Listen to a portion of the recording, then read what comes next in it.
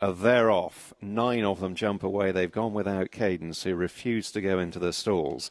7 furlongs, the Wathba Stallions Cup, and as they head into the turn, among those handy, striped cap Aldana, headed off though as they make the last part of the bend by Sahis in the dark blue and yellow, who moves into a narrow lead to Al Simsam, who moves through to take over. Aldana striding on in the Shadwell Silks, goes a couple of lengths clear, being pursued by Al Simsam, and they're staying on Farasar, who now moves into second with 100 yards to go. Aldana, Farasar is still closing, edging closer, might yet get there. It gets very tight in the end. Farasar on the near side of Aldana. It'll go to the judge. They drew away from Al Simsam with Sahis back in fourth.